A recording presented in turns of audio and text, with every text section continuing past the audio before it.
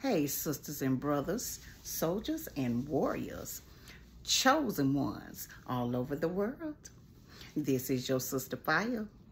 I'm happy and blessed to be back, my brothers and sisters. And I hope you all are in good graces and in good health.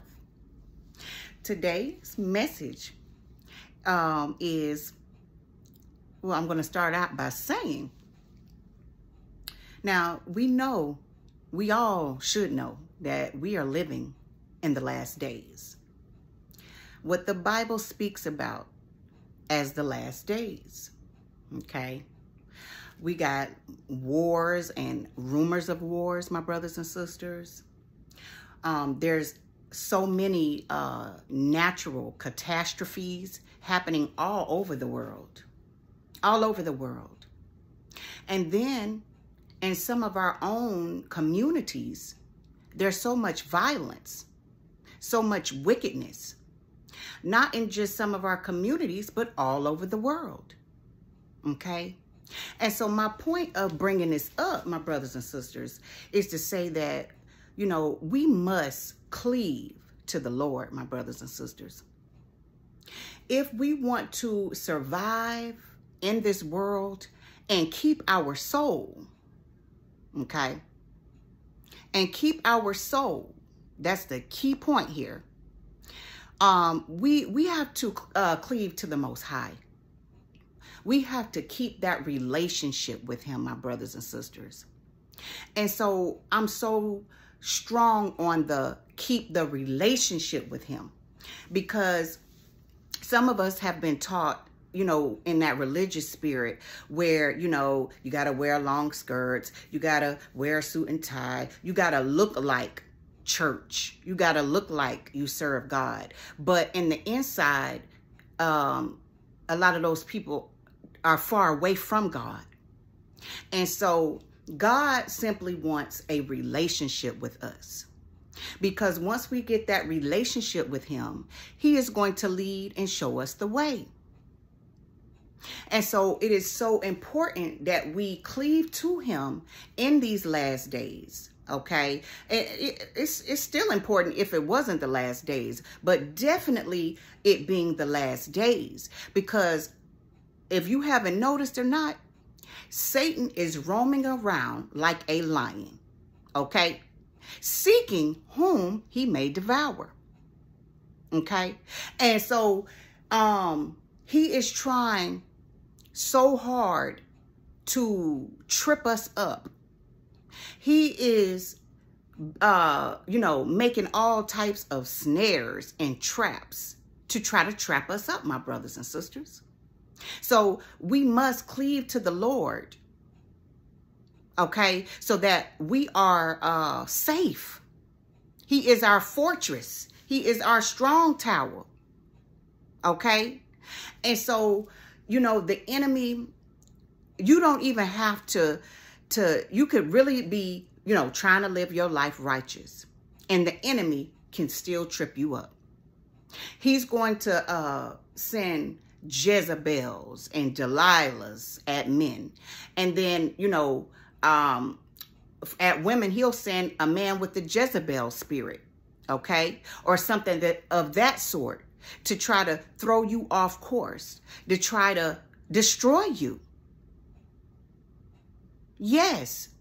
And so it's very important that, you know, we watch who we are around, who we allow around us, because it only takes a second for your life to change.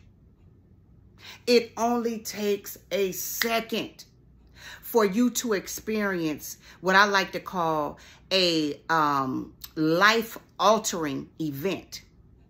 Okay, something that alters your life in a negative way, a negative life-altering event, my brothers and sisters. It only takes a second.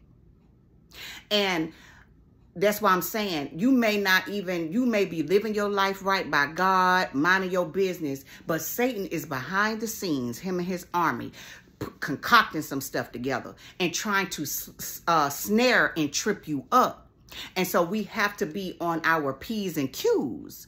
And how do we do that? We keep that relationship with the Most High Yah. That's how we do that. Because the Holy Spirit is going to tell us things. Yes, we'll have the spirit of discernment, so we'll be able to discern things. And if we don't catch the enemy right away, we will eventually catch him when he tries to come into our lives and stir up strife.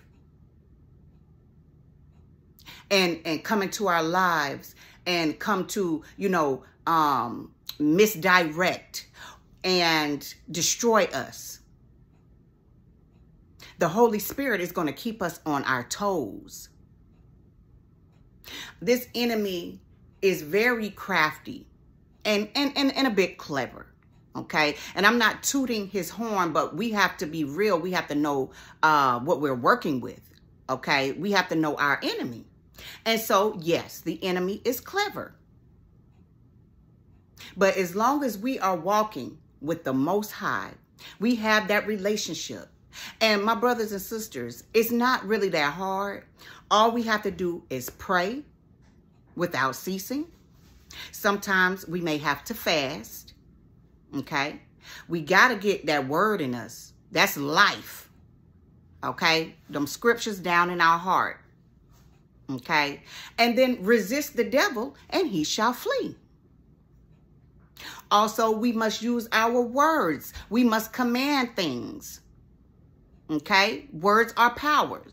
For the Lord made the heavens and the earth using his what? His words.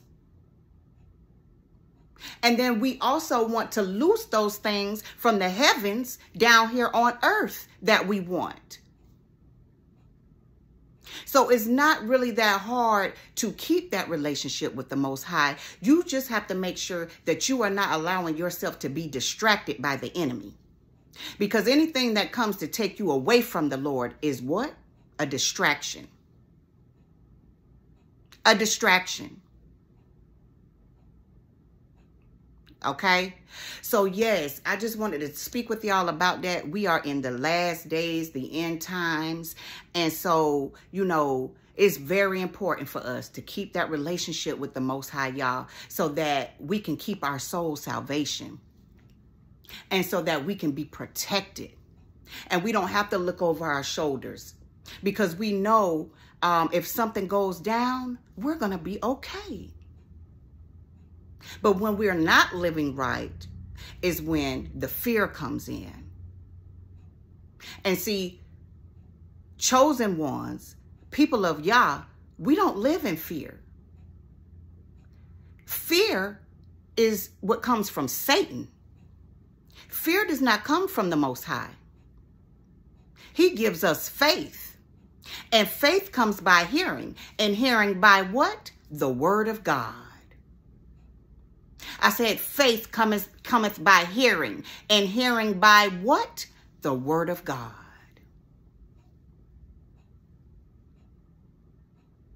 So let us keep our souls, because when you look around, you can see so many people are soulless. They have sold their soul for money, or sold their soul for fame, or sold their soul for, it's many different things. But the two main things that people usually sell their soul for is money and fame.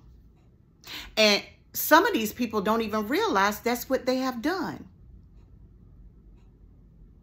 Because once again, Satan is crafty and clever. And he will will you in. Will you right on in, and you don't need, if you're not paying attention, before you know it, he'll been snatched your soul. Because you chasing behind stuff. You chasing behind a man. You chasing behind a woman. You chasing behind fame. You chasing behind some money. And before you know it, you don't have your soul no more. Well, I'm here to tell you before I end this video, and this just the Holy Spirit flowing. If you have sold your soul, my brothers and sisters, knowingly or unknowingly, you can get your soul back. I'm here to tell you. All you have to do is break the agreement that you have made with Satan and believe in your heart and confess with your mouth that Jesus Christ is your Lord and Savior and that you belong to him. And you can get your soul back. Now, that does not mean that you will not experience the repercussions or the effect from the things you have done, the evil deeds and sins that you have done. You may still have to wear one. You may still have to reap what you have sown, but you surely can get your soul back.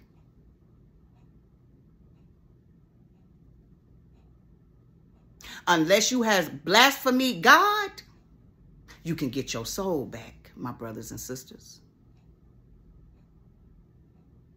So, I love you all. And until next time.